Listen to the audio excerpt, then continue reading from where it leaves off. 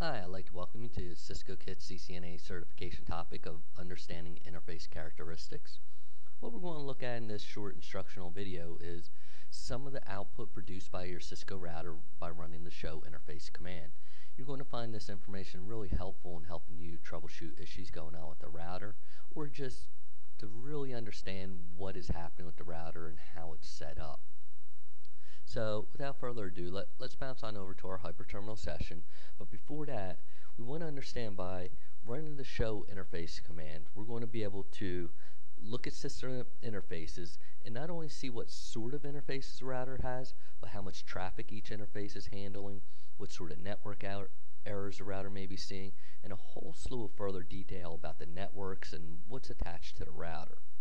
Now, if we want to see every interface on a router, we'll type show interfaces. So we go to our exec prompt, type show interfaces, hit enter, and as we see here on the screen, we see Ethernet 0 is up, line protocol is up.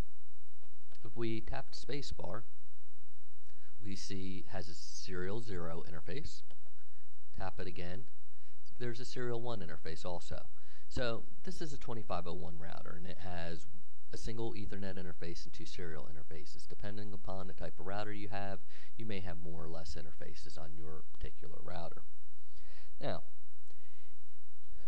if I wanted to see just a particular interface instead of looking at all the interfaces, what I might want to type is show interface E0. And in that case, it just brings up the information on the Ethernet interface. And if I tap the space bar, it's done. Now, so the first line we want to look at is we do a show interface. We're going to see a lot of information here. And this is going to vary to some extent between Ethernet interfaces and serial interfaces. But let's start off here with this Ethernet interface. The first thing and most important we saw here is Ethernet 0 is up and the line protocol is up. This means the physical cable that's plugged into the interface and that the router sees a signal coming from it.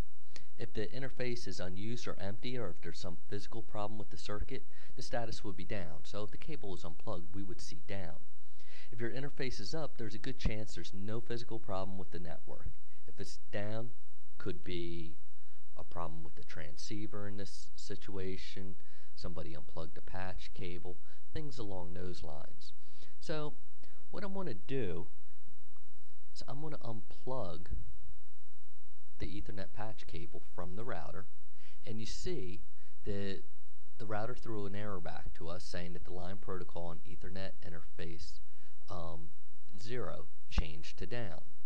So let's again just go back into a show interface E0, and actually that's a lot to type out. So what I'm going to do, you can use the up arrow, and that's going to use the last command that you issued. So it's a little bit of a shortcut for you to not have to retype a command.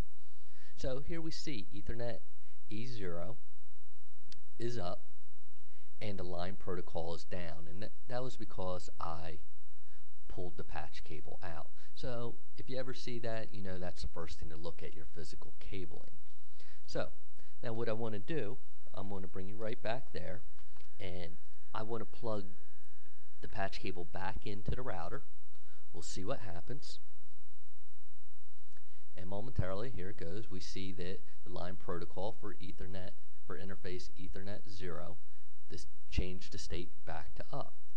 Now, let's look at that line again, but this time instead of using the up arrow to bring up the command, I'm kind of lazy, and I want to abbreviate the commands because the Cisco iOS supports that. So instead of show, I could just do sh, and instead of typing out interface E0, I could just do int E0, and I get the same information. So we notice now Ethernet 0 is up, line protocol is up. Now the next line, hardware is LANs.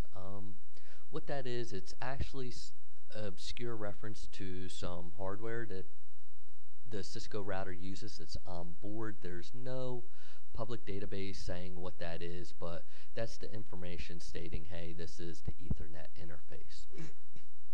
The next line we see here is the description, and that's something I actually labeled, and I put on it internal LAN. This is going to be very helpful when you have a lot of interfaces on a router and you don't remember exactly where each one went to or things along those lines. So let's say if this was a WAN interface and you have a T1 circuit going to your San Jose office, what you might label as your description here is T1 to San Jose, something along those lines.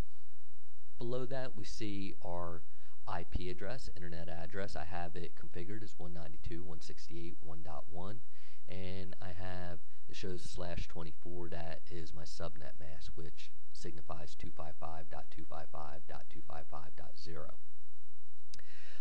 The next line we have there is the MTU, or maximum transmission unit, and for most devices on the internet, that's 1500 bytes is shown here. If yours is different, well, someone set it that way for some particular reason. Changing this value will increase the fragmentation of packets that pass through your network and is generally not advised. If your MTU on the Ethernet interface isn't 1500 bytes, or on a T1 circuit also, that's probably going to be whatever problem you're having. If you're having some sort of communication issue.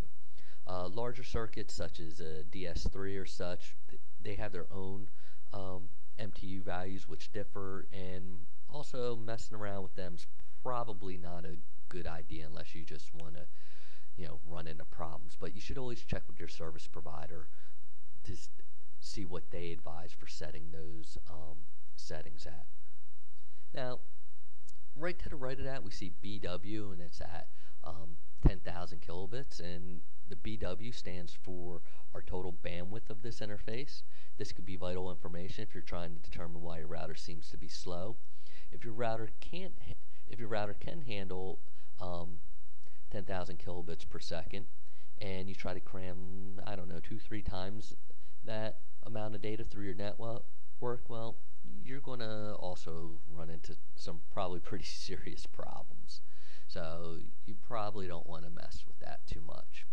Now, if we bounce down, this is the last thing we're going to really touch on, the show interface command, because otherwise this could be a half an hour long video, is our encapsulation. Now, encapsulation, that is set per interface, and they will differ. For Ethernet, we use ARPA, and that's used for all Ethernet interfaces. And serials, they have different encapsulations like HDLC or what have you. But this is where we discussed before about the line protocol, what up and down is set. So if your line is up but your line protocol is down, this setting might need to be changed. Maybe set a wrong encapsulation or something along those lines. So I hope this information has helped clarify some of the settings you'll see within and data that you'll see within the show interface command, and we'll expand upon this in a later video and really go through all the different information there, so you can start looking at things such as some of the errors that you might see or how many, things along those lines. But there will be much more information. You'll be able to find many more free Cisco certification materials and resources at our website, www.ciscokits.com. Again, I hope you enjoyed this video, and we look forward to you listening to our other videos.